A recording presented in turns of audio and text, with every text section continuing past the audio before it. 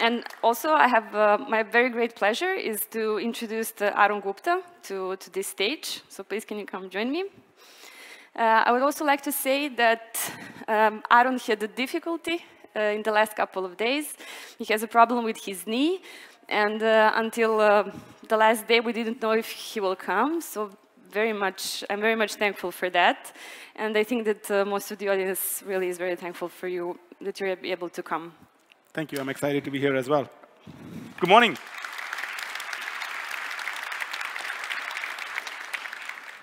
Well, let's try again. Good morning. Thank you. Thank you so much. Yeah, I'm a runner, so my knee being busted is a really bad thing for me. But hopefully it'll be all right in the next few weeks. I've been working out, so excellent. Thank you very much. Well, OK, my slides are up there. Cool. All right, so I thought we were talking about what is a topic that would be relevant for the attendees.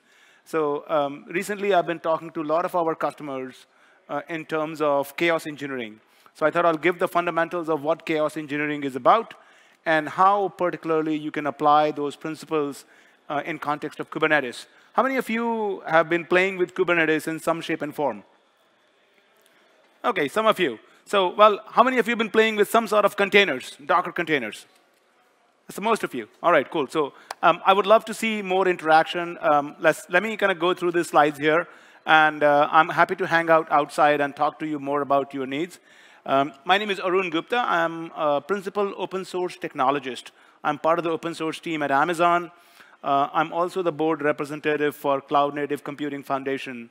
So I talk to a lot of our customers around open source technologies, around how do we take them into production with containers, and topics like these, chaos engineering, which sort of our customers are looking into. So let me kind of give you some history and background here.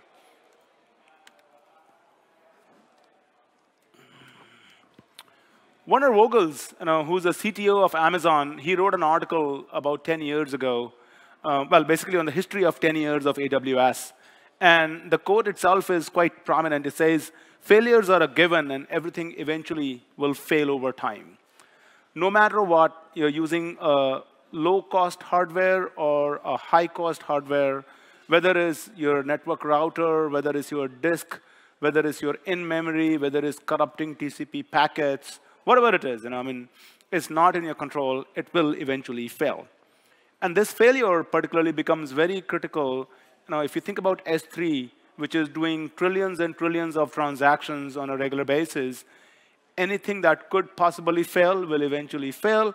And so the goal is that you cannot avoid that. That's a very important aspect that you need to understand about it. So now our goal is to keep the ship running, even if there is a failure. So the key attitude that you want to adapt over there is embrace the failure, as opposed to just close your eyes and say the cat is not coming, because the cat is coming no matter what you do. Okay? Let me talk about some of the history of how this has been done. What's some of the history around chaos engineering? Back in 2006, Jesse Robbins, I'm sorry, I'm going to grab a seat actually. Too hard for me to stand for too long. So back in 2006, Jesse Robbins, he started the concept of game day. And game day is basically an exercise where he would run to make sure that Amazon.com, the website Amazon.com, would stay afloat in case there are issues with the underlying services.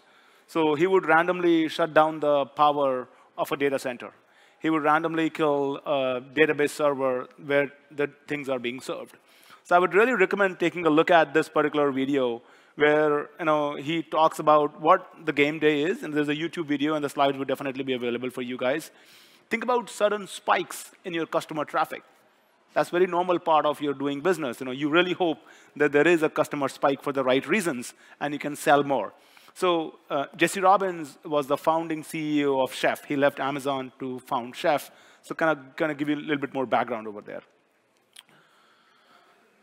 How many of you have heard of chaos monkeys?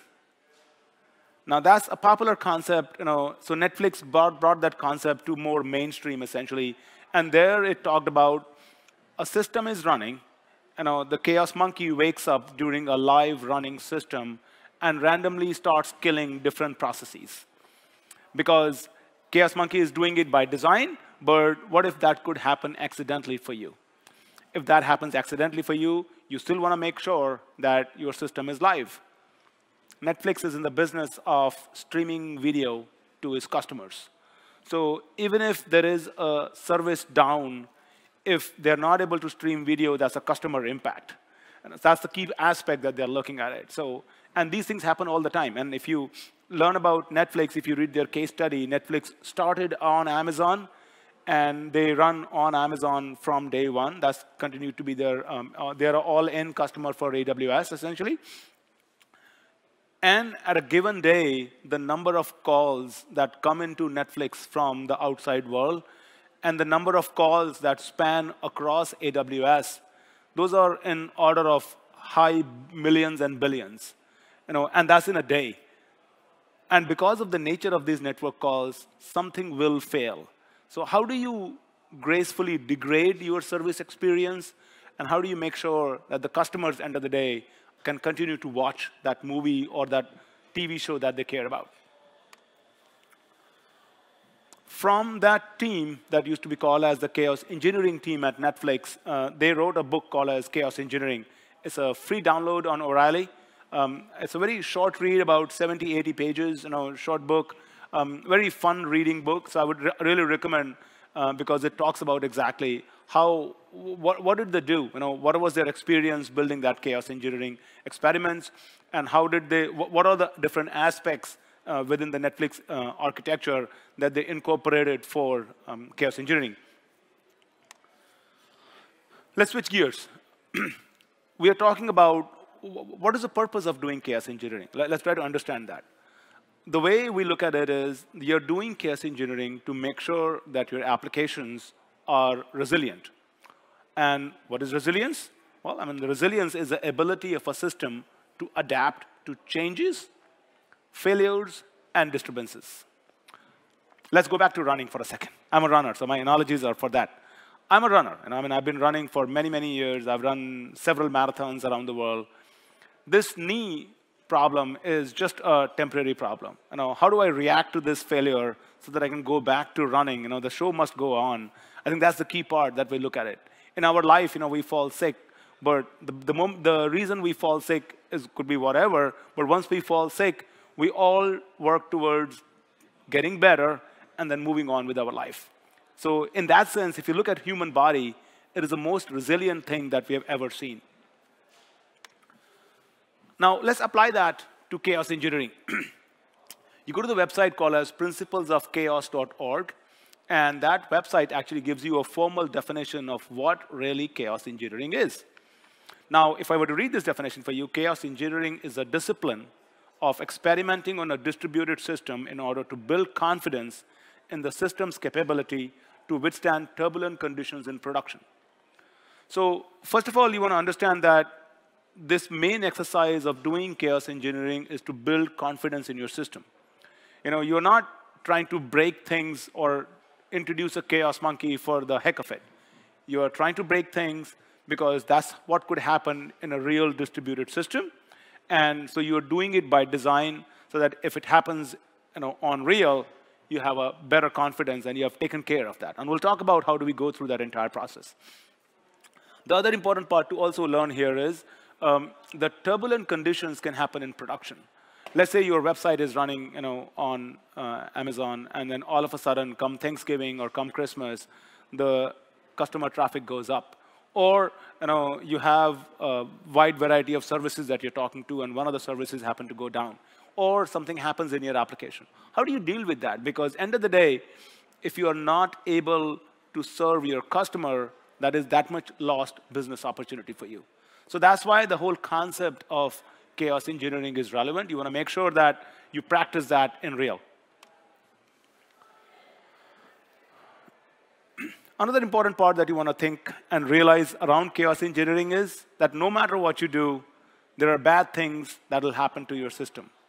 If you are getting a few hundred users here and there, and then if there is something bad that happens to your system, it won't have that much impact. But remember, I was talking about S3, where we're doing trillions and trillions of operations.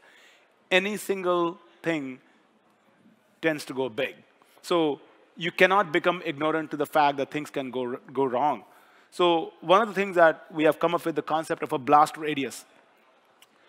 And what that idea is that if you are making, if a service goes down, you want to make sure it's blast radius. That means the area of application that will get impacted is going to be super low.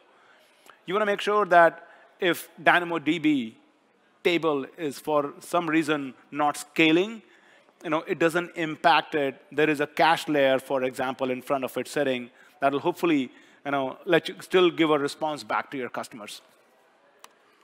So what do we do, and how do we apply this thing into your real life? Well, the idea is you break your system on purpose, as I've been saying. So you find out what are the weaknesses as part of breaking this system.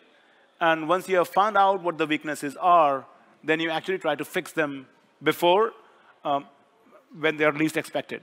Now, who wants to get a call at 2 in the morning that your application is broken and come fix it? You like getting 2 a.m. call? I like my sleep. So I'm like 9 to 6. I finish my job. I'm going back home. I want to have fun time with my kids. I want to watch a movie or relax something. So the whole idea is to make sure that you can continue watching Netflix as much as you want. So practice chaos engineering. This could be scary. What do you mean? You are telling me that I'm going to break my systems? And it could be scary depending upon who you're talking to, as a matter of fact. If you walk into a customer site and you say that, hey, you know what? I'm going to do chaos engineering in your applications. Guess what the customer is going to say? They say, well, stop outside the door. Don't talk to me ever. I don't want any chaos in my system. It's working. Not broken. Don't fix it. That's an important part. So then you get out of the door. You go back in again. Then you tell him that, oh, I'm going to make your applications more resilient. I get that. That's the value I want to see. Because what you're talking to the customer is the process, not the end result. So that's an important differentiation. Chaos engineering is only a process to make your applications more resilient. It also depends, who you are selling the concept of chaos engineering to. If you're selling the concept of chaos engineering to your manager, you don't tell them about chaos engineering. You say, I'm just making my applications resilient.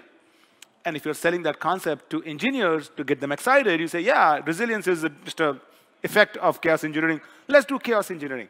So it really depends, manager, customer, engineer, who are you talking to? So it could be scary. But this is a quote that I love from Nora Jones. Nora Jones is from the chaos engineering. By the way, now that team within Netflix itself is called as a reliability engineering team because chaos does have that negative connotation that, what do you mean, you're trying to break my applications here? So Nora Jones made this quote, beautiful quote, which says, chaos engineering only reveals problems. It doesn't cause problems because those problems are only hidden. Go back to running again for a second. Somebody told me the quote, and I just love it. It says, we all have problems in our bodies. If you're running too much, like I'm a marathon runner, I run like 40, 50 miles a week sometimes. If you're running that much regularly, it only helps you reveal the problems earlier in your life. I mean, we all have those issues. That's the way I look at it. And so really, in terms of chaos engineering, it says chaos only reveals problems. And your goal is, by doing this exercise, to reveal them and then fix them so that they don't happen in production, particularly when your customer traffic is at its peak. So how do we start? How do we kind of get going with this? Well, I mean, you could start with failure injection in your application by design. And I'm not really talking about functional failures or unit test failures or integration failures. No, those are usual. I mean, your application is basically functional. But you are looking at it, what if my application starts throwing HTTP 500 error? What if my services are not able to scale to meet the customer demand? What if there is a denial of service, and all of a sudden, my application was designed for 100 concurrent users, and I got 10,000 concurrent users? What if my Kubernetes cluster was running, and I only had 4 worker nodes, and then all of a sudden, I'm getting a lot of concurrent requests? What if there are network attacks, region attacks? It's a paranoia. It is a paranoia, but that's what you need to be aware of in order to make your applications resilient. So what do you do? Where do you inject chaos? think of your application stack, essentially. There is an application layer, there's a caching layer, there's a database layer. You could be running on-prem, you could be running in the cloud. There are multiple places that basically compose your application stack. So the idea here is that you could pretty much inject chaos at all possible layers of your application. Okay? So what I'm going to do is I'm going to walk you through the phases of chaos engineering. And again, these phases of chaos engineering are defined on principlesofchaos.com. And they provide sort of a very good definition of what these phases are, essentially. So let's kind of walk through them one by one. So the first thing that we were looking at is sort of a steady state. Okay? Now, to specifically address the uncertainty of distributed systems at scale, chaos engineering can be thought of as a facilitation of experiments to uncover systemic weaknesses. That's essentially your whole idea of chaos engineering, is that you want to identify that. So what you do is you start by defining a steady state in your application. Now, what is steady state? Well, steady state is some measurable output of your system that indicates normal behavior. That could be, I expect my website to load up in less than a second. That could be, I expect a search on my website to return results in certain milliseconds. So that's sort of what your steady state is. Let's dig a little bit deeper into steady state now. So in terms of steady state, essentially what you're looking at is your normal behavior of your system. You know exactly that, go back in case of Netflix, that come evening hours, the traffic spikes up. Come 11 a.m. Tuesday morning, hopefully the traffic is not that high and people are at work. And even at work, they are hopefully not watching Netflix that much. They're hopefully working and doing a meeting or a staff meeting or some boring meeting, whatever. So the point is that those are your predictable patterns that you know on what it needs to look like.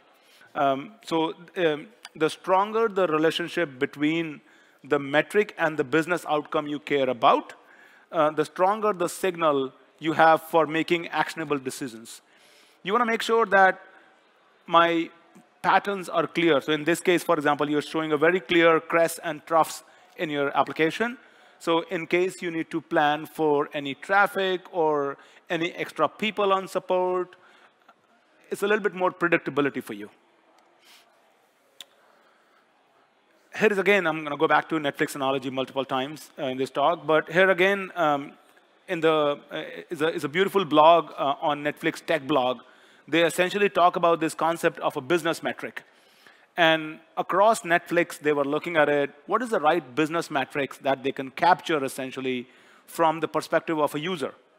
So they came up with this metrics called as SPS. That means is how many starts per second. Because at the end of the day, Netflix is in the business of customers logging into Netflix.com, starting a video, and watching it. So they came up with this metrics called as SPS. And they realized, as I was talking about, their peaks occur in the evening, troughs in the morning.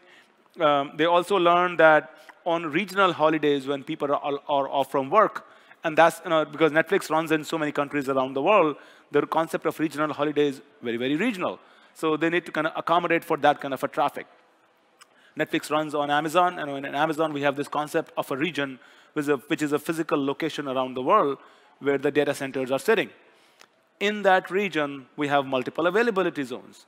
Those availability zones are typically a distance away from each other, and that's sort of how our customers build resilient, distributed, highly available applications.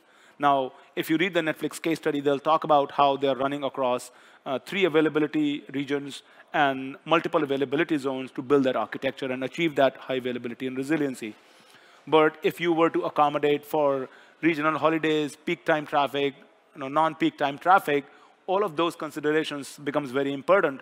And then you really want to understand the top level pulse so that everybody kind of go behind that. Because no matter what your service is offering, if the number of starts per second is not at a healthy level, then something is wrong down the line.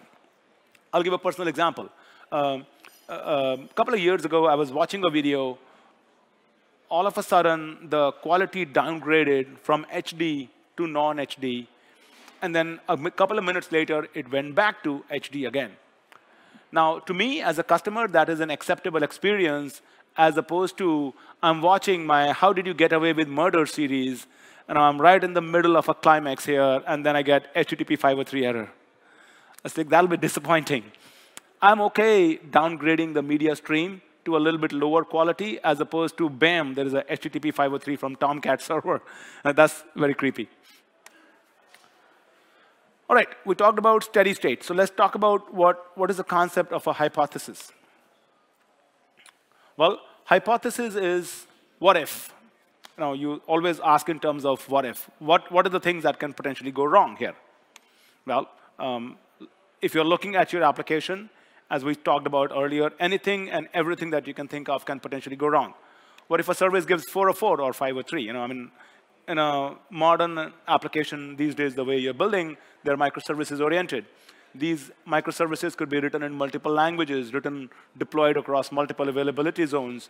A typical application could consist of hundreds of microservices. What if a service goes down? What if a latency increases by 300 milliseconds? What if a port is not accessible?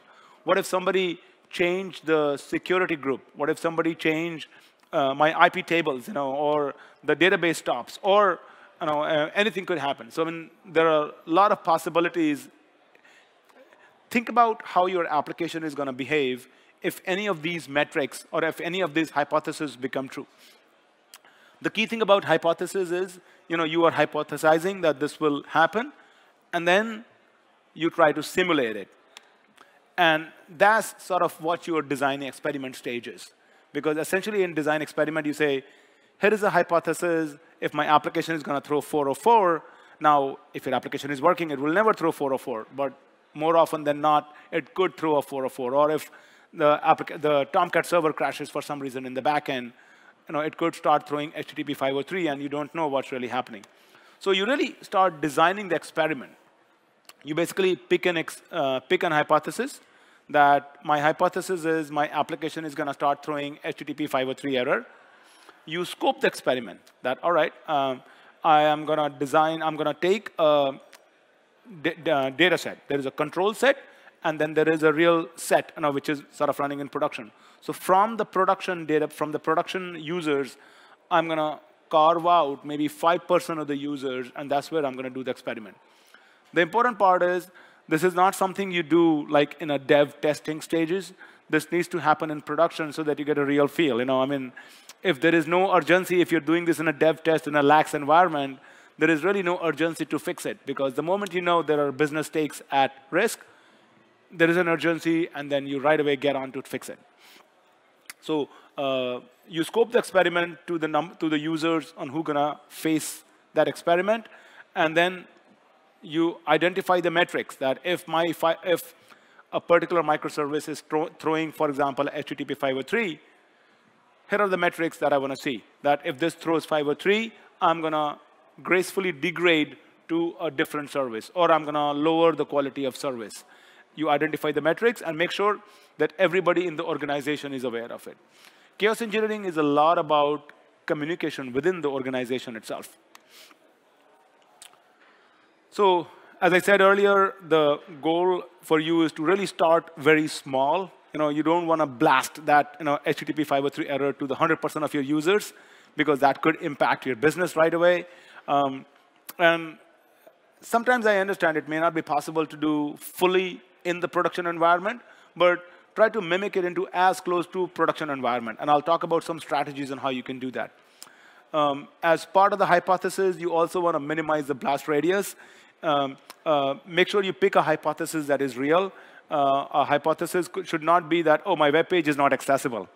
Then that is the right impact right there itself. So kind of start picking up a smaller experiment, build with that, and then you build confidence, and then you grow your experiment. And at any point of time, you should have a failover plan that, I want to stop the experiment now because it is too critical for me to conduct a business. So I think that's sort of an emergency stop is very important. So one of the strategies essentially is to do a canary deployment.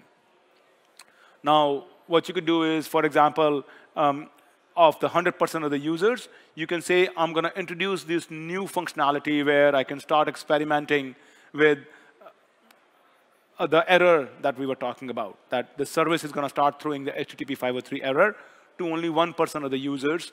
And there are several ways by which you can adapt that functionality, and I'll talk about that in the context of Kubernetes in a few minutes.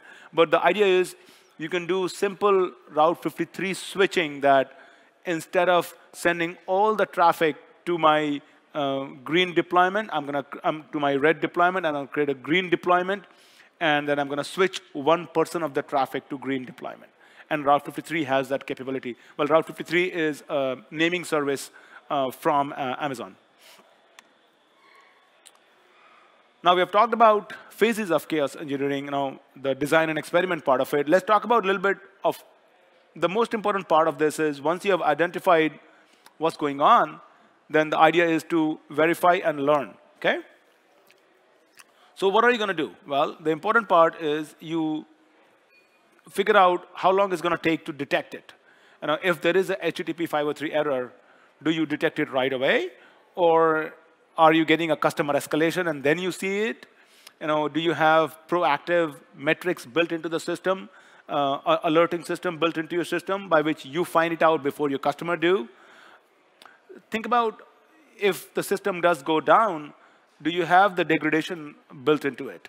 If there is a time for recovery, partial recovery or full recovery.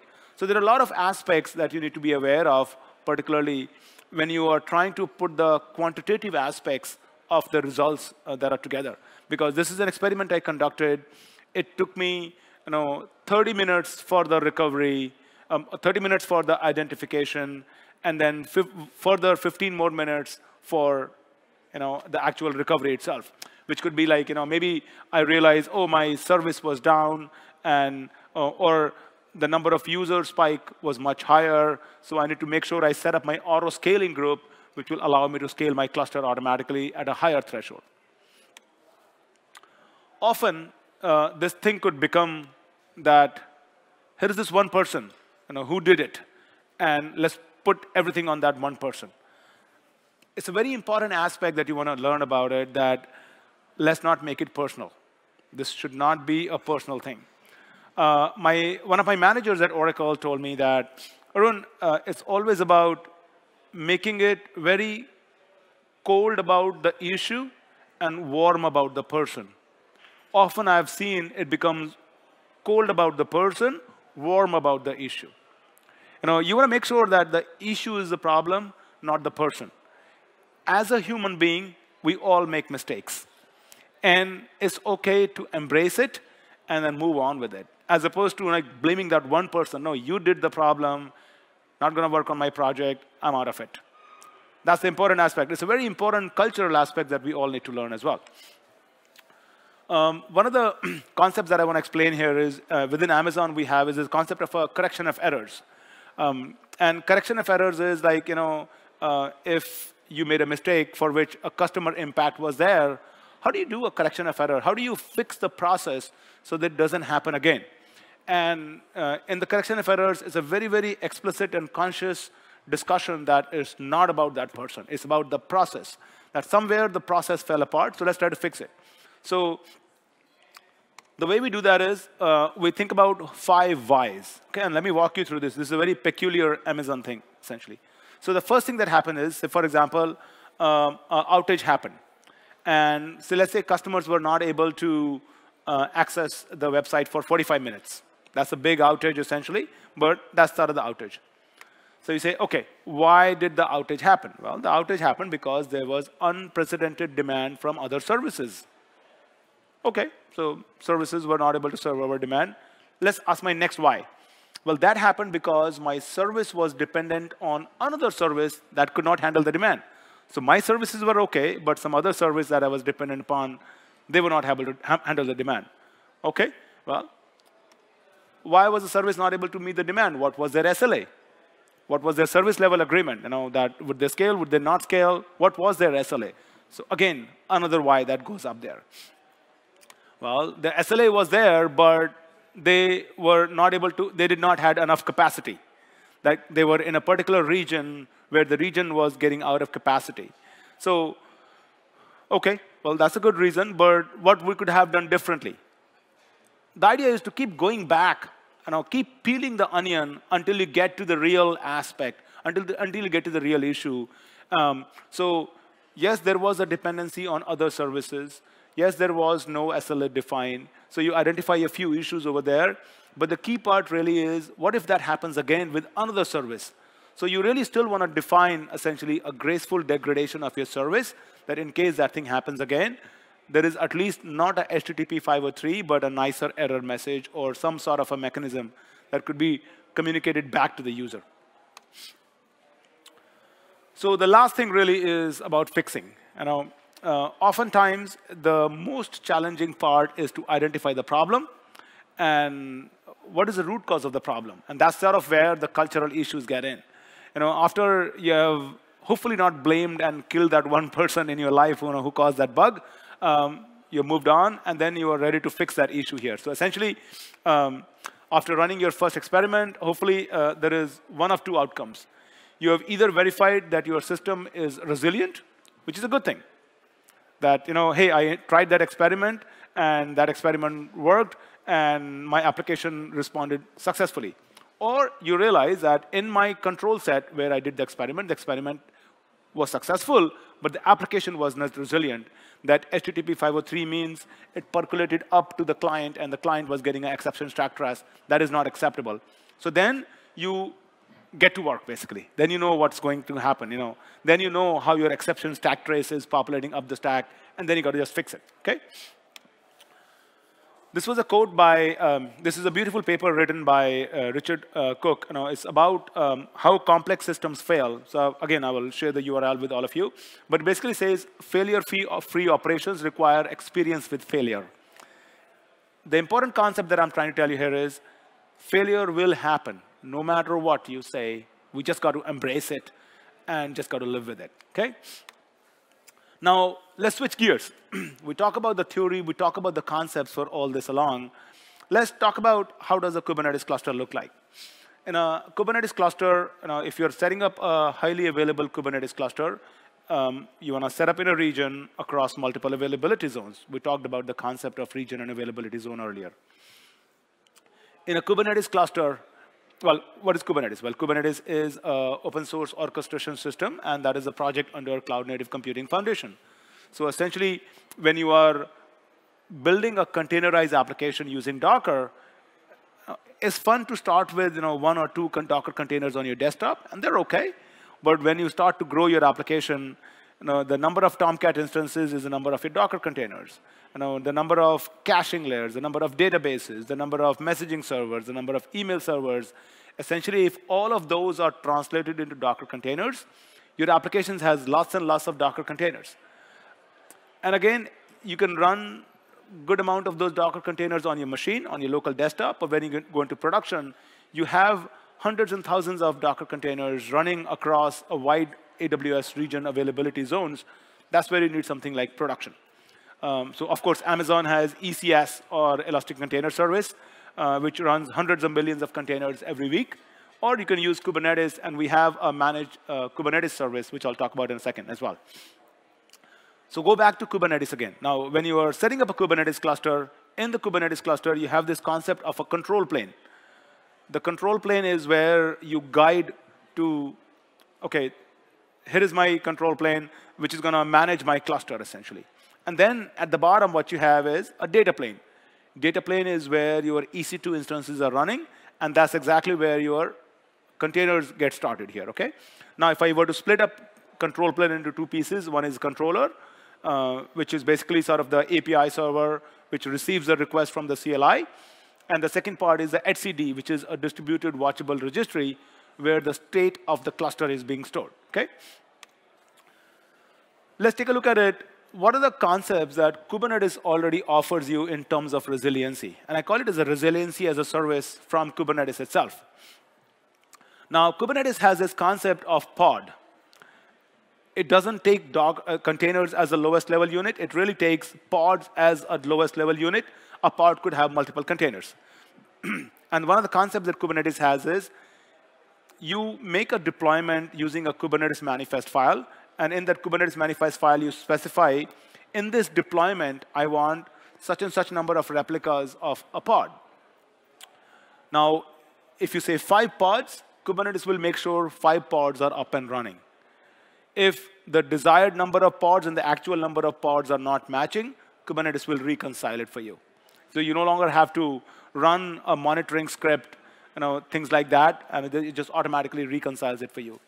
There are automatic health-based checks available. So for example, you could say, when the pod comes up, here is my HTTP URL that you should ping. And if that URL is not responding within 300 milliseconds, that means the pod is not valid or something has gone wrong. So kill that pod and restart it all over again. Or even if the pod is running, make sure you run this health check every 3 seconds. And if the pod is not healthy, terminate it, and Kubernetes will fire up the pod at somewhere else.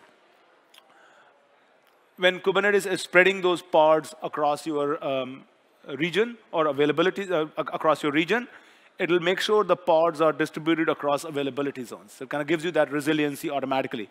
There is nothing that you need to do about it.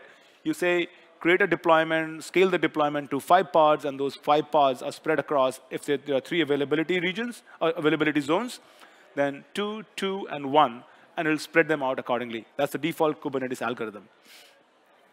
It also has the concept of, I have a deployment in Kubernetes, and now I want to do a rolling deployment. So, or I want to upgrade my deployment, then it'll do a rolling deployment. That means it'll take a deployment down on one particular availability zones, upgrade those, then second, and then third. So at a given point of time, your application is already alive, always alive. So these are some of the resiliency applications or practices that Kubernetes already employs for you. There is really nothing you need to do for this. So if you're running Kubernetes, you get these benefits out of the box. Let's go back to our clusters. Now, as I talked about, Amazon offers Amazon EKS, or Elastic Container Service for Kubernetes, which is a managed control plane for you. So you can go to aws.amazon.com/EKS to get more details about it, and essentially use the AWS console to fire up an EKS cluster, and then you get a fully managed container, a fully managed cluster as part of that, or the control plane at least. Now, the control plane, as I said, is managed by AWS. The data plane, which is the worker nodes, are still managed in customer account. So you are responsible for that at this point of time. So if we were to take a simplified positioning of this, essentially, I have my cluster control plane running up there, and then I have my data plane running in my own account. Okay? Let's take a look at what does it offer, what does Amazon EKS offer you in terms of resiliency? Well, we have highly available control plane. So you just go create an EKS cluster. You get a fully available control plane for you. It's available in multiple regions across all of those availability zones. So it gives you that availability. The master and the worker nodes are automatically set up in auto-scaling group. What that means is, if a worker goes down, let's say you set up a 5-worker node data plane, and if a worker node goes down, because of the auto-scaling group, it'll restart that particular worker. So that kind of gets it going for you as well. If you look at Kubernetes documentation, it talks about the instance type of the master needs to match based upon the number of pods in your cluster. And the instance type needs to auto-scale if the number of pods grow up. Well, if you're running your own Kubernetes cluster, you got to manage that upgrade by yourself. But in case of EKS, Amazon takes care of it for you automatically. So again, a resiliency that is given to you. And etcd, which is the most critical piece, I would say, from the stateful perspective of Kubernetes, is highly available and backed up every hour for you. So in case your cluster does go down for some reason, you can restore it very easily. So again, these are some of the capabilities from resiliency perspective that Amazon EKS offers to you. Now, let's take a look at it. Where are the places where chaos can potentially happen in a Kubernetes cluster? My connection from the worker node to the control plane can go down for some reason. That can happen. Somebody could just pull the network plug, as a matter of fact. My health check on the node, because ultimately it's an EC2 instance. For some reason, that EC2 instance could become loaded, or it's an operating system, something could cause a glitch, it can go down. My entire availability zone can go down. So what I'm trying to show you here is, independent of how resilient your applications is, there are still things that can go wrong. And those are the things that you need to practice in your real life for making sure your applications continue to stay resilient. So let's talk about some of the tools that we have seen customers using, particularly for doing chaos engineering with Kubernetes. Okay, so let's take a look at this. I'll talk about Service Mesh Istio particularly. I'll also talk about Chaos Toolkit, which is an open source toolkit for causing chaos engineering. I'll talk a little bit about KubeMonkey, and then there are other tools as well that you can take a look at it and see how they are applicable to Kubernetes or to a broader set of technologies. So what is Istio? Well, Istio is a service mesh. And if you've not heard of the concept of a service mesh, essentially think about it. If you're deploying your containerized application, if you're deploying your microservices-based application, so let's say you're using Spring Boot as your entry point. Now, Spring Boot is written in Java. You want to achieve high availability. There are lots of cross-cutting concerns in that application. How do I achieve high availability? How do I achieve circuit breaker? How do I achieve timeouts? How do I make sure I retry if an application fails? How do I do canary deployment? Now, if you're doing Spring Boot, then there are frameworks available in Spring Boot and associated applications that can allow you to do that. But if you're building a microservices-based application, you have the flexibility to choose multiple languages. So how do you adapt that?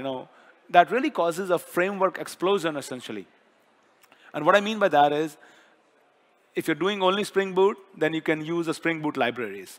But if you're doing Node or Ruby on Rails or Groovy on Rails or whatever your framework is, you need to understand all of those different frameworks and use their framework-specific libraries. So it really kind of starts your head to explode, because essentially you're addressing the same concern again and again. And so that's exactly where Istio really helps out. And the way Istio does it is, it has this concept of a sidecar. Now remember, we talked about pod. Pod has the concept of one container in it, but it can have multiple containers. So what you're doing is essentially you're taking a pod, your application container is in it. In addition, you are injecting another container in it that's called as a sidecar container. And that sidecar container, in case of Istio, is Envoy. So Envoy is a proxy that was built by Lyft. And with that proxy, they are able to essentially do 2 million concurrent users per second. So that it's known to scale really well. And the way this works in the Kubernetes land essentially is you have your pod. Each pod has an Envoy proxy. It's a very lightweight footprint written in C++, so very highly efficient. But once the proxy is injected, the containers within the pod, if they want to talk to containers in a different pod, they don't talk to each other. The containers will talk to the Envoy proxy. The Envoy proxy will then talk to another Envoy proxy in whichever pod they want to talk to. So the containers can talk to each other in the pod, but any traffic that is happening across pods is going through the Envoy proxy. So imagine if your app consists of 100 containers, so you have 100 Envoy proxies really talking to each other. So you need something to manage that set of Envoy proxies that is floating around. And that's essentially what your Istio is. Istio is the control plane for your data plane of Envoy proxies. Okay? And that's the whole concept of a service mesh. Because the entire traffic is being routed through Envoy, it gives you a lot of flexibility. It gives you all these abilities by which you can do traffic routing, you can do traffic shifting, you can do canary deployments, all of that. It is very resilient across languages and platforms. Your application can continue to focus on your core competency, which is business logic. But all of those cross-cutting concerns we talked about can be done at the Istio level now. It also gives you a lot of telemetry data, which is very important for you to understand. So let's start getting more real about it. Now, with Istio, you get a lot of resiliency as well. Now, Istio is just one service mesh. There are other service meshes like Linkerd that you can take a look at it as well. With Istio, what you can do is you can easily introduce timeouts in your application. That independent of the language or the framework that I'm using, I want to introduce a timeout in my application. And I'll talk about how do you do that. I'll give you the syntax for it. you can start setting up concurrent connection limit and the request load, that how many concurrent users am I going to expect. So start setting your limits. Or if you want to simulate a spike in traffic, you can start simulate that many concurrent users, essentially. You can have active and passive health checks in your application as well, and that works very well. You can start doing automatic failovers, that in case my service goes down, it's giving a particular error, failover to a different service. So all those concepts are available to you within Istio. So what I'm going to talk about particularly today is two aspects. One is the concept of a delay, that how you can easily inject delay in your application. And then the other concept I'll talk about is how you can cause an application to crash. Now, doesn't mean your application is crashing, but because the Envoy is the one that is doing all the network simulation, you can cause that simulation to happen at the Envoy level itself. Okay? What's a technical keynote without any code samples? So let's take a look at a YAML file here. So what I'm showing here is essentially a DSL that Istio introduced. This is basically nothing but a Kubernetes manifest. And in this DSL, what I'm showing you here is how I can define a virtual service. So for example, in this case, I'm defining a virtual service. Well, first of all, on the very top, what I'm showing you is a V1 Alpha 3 version of the Istio API. Okay? Then I'm talking about, in this API, I have a virtual service and a destination rule. Now, these are Istio objects that I'm trying to create here. In the virtual service, I'm trying to define a host. Host could be my Kubernetes service, could be a DNS server, or whatever it wants to be, but I'm just using a simplified version. And I'm saying this greeting is my Kubernetes service, essentially. Within the host, I'm defining sort of what my routes are going to be. And I'm saying I just have one route. So let's say, imagine I have a greeting service running somewhere. And I'm saying my route is going to be greeting hello. And that route is basically a set of destinations, which are then defined in the destination rule object. And as you can see on this case, on the right side, I'm defining my greeting hello is nothing but basically boiling down to my name value pairs that are the labels on the pod. Now, once I have identified, once I have configured that this host and this service and this pod are connected, now is the time to inject some failure. And this is the failure that I'm trying to inject here. All I'm saying is that 100% of the services inject a delay of 10 seconds. Now, think about this, how difficult or how challenging it is to introduce this in your application. But here, just create these two objects, and it'll simulate on how this delay can be done.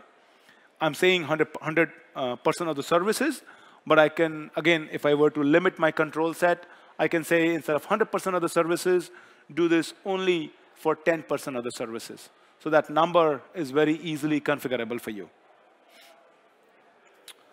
If I were to do a fault injection for HTTP abort, I just introduce a 10-second delay for my service. Now, all I want to do is I want the services to start returning a HTTP 500 error and see what services are going to, how the other services are going to react or respond to it. So once again, I'm doing 100% of the services returning a HTTP 500 error. You could do whatever HTTP error code you want to return. And again, constrain your control group to either 100% or ideally to a much smaller group to keep your blast radius small. Another very important concept that the service mesh or Istio provides you is the concept of a traffic management. Okay, so let's take a look at this now. Now, in this case, I have, in my virtual service, I have two destinations. Okay, I had the service called as greeting hello. Now, let's say I have two services, greeting hello, that returns hello, and then there is a greeting howdy that returns a howdy message. So two services, okay? All I'm saying is, in my virtual service, I have two destinations. Both of those services are pointing to greeting hello and greeting howdy. Those are my two destinations. And I'm just assigning weight. That means 75% of the traffic goes to greeting hello, and 25% of the traffic goes to greeting howdy. So it's a very simplified way by which you can specify how do you want to split your traffic. This is also called as traffic shifting in terms of Istio language. this is very easy to incorporate, canary deployment, for example. So imagine your greeting hello and greeting howdy services are running, and you deploy this one object, and you just set the greeting howdy to 10%, and then 10% of the traffic will be start sending to greeting howdy. And then you can have your health check best starts, restarts in the pod itself to make sure that all your business metric. Remember, we had the concept of SPS in terms of Netflix. Define your own business metric and figure out how that would be relevant from doing this canary deployment. There is also the concept of a circuit breaker within Istio itself. So if we look at it here, for example, in this case, I'm saying I have a traffic policy that the maximum connections that will be allowed is 100. So that's the one that I want to set for. So if you have set the maximum connections to 100, then you want to make sure that you understand how your users are getting reacted or what kind of response they're going to start getting as well. So I would highly recommend going to istio.com, istio.io actually, /docs. And there's a really good documentation around how do you get started with Istio. Particularly, last week we introduced the feature by which it allows you to set up Istio very seamlessly on EKS. And my team actually wrote a blog on that. So take a look at that. The second tool that I want to talk about is Chaos Toolkit. Now, Chaos Toolkit is an open API for chaos engineering, essentially. And the way this flow works like, it's basically you as a developer, as me. I will use Chaos Toolkit. The Chaos Toolkit will act on my system, which is basically my application. And then I have a bunch of drivers which basically drive what's going to happen to the application, essentially. And it has drivers for a lot of cloud providers and a lot of frameworks. But the thing that matters to us in this case is it has a driver for AWS, and it has a driver for Kubernetes. So in that sense, it gives you an ability to act at the AWS level itself. So for example, if you want to simulate a region going down, or if you want to simulate an IAM role having revoked with a certain privilege, or simulate a hole in your security group, or break a hole in your security group, all those capabilities you can essentially experiment at the AWS layer itself.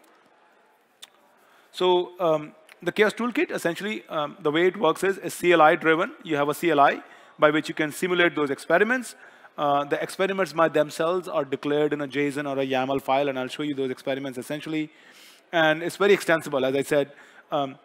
Depending upon what level you are operating at, not just Kubernetes, not just AWS, but Spring, for example. You can start simulating at Spring application level itself. And I think that's what makes Chaos Toolkit that much more attractive. The Chaos Toolkit literally follows the principles of chaos. It basically says you define your experiments, you run those experiments, and you get the results. And that's where it stops, because the fixing is essentially the responsibility of the application developer who's conducting those experiments. So that's sort of the way you work with it, OK? So how does Chaos Toolkit work? It has the constructs called as probes. Probes are the ones that basically query a system to observe a behavior. The behavior could be use these labels to query a certain set of pods and return the response back to me in less than 300 milliseconds. And I should get a response that looks like a web page. That's your response. That's your query, essentially. That's your probe, essentially. And then, of course, there are methods, which basically are real-world events, in the sense a file system crash, a network failure, terminating the pod. Those are your real-world events.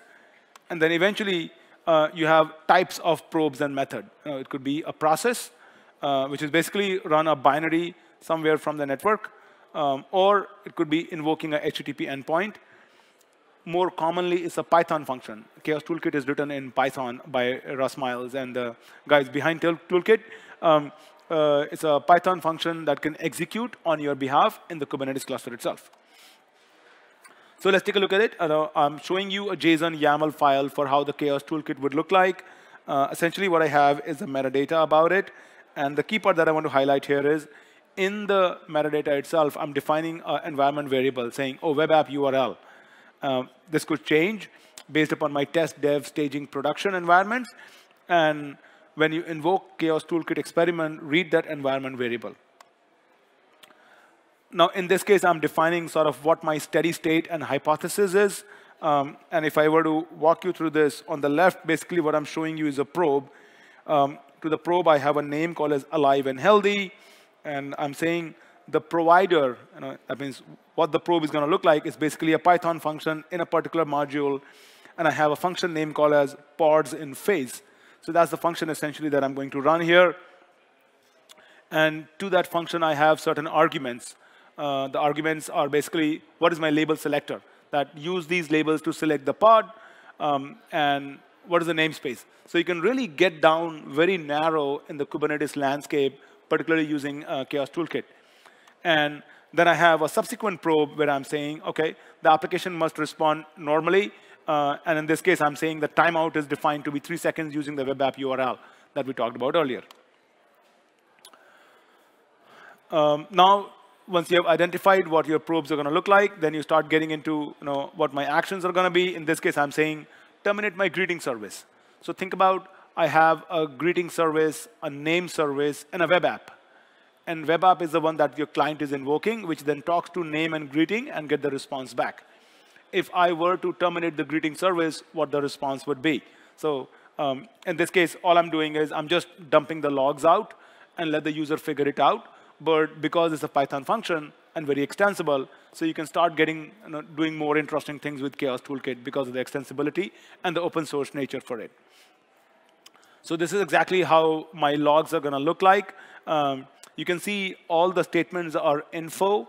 And then in between, I have a critical one which says steady state probe application must respond normally is not in the given tolerance and failing this experiment. So that's essentially the part that is very relevant to you, that application, the hypothesis was great, the experiment succeeded because the application failed.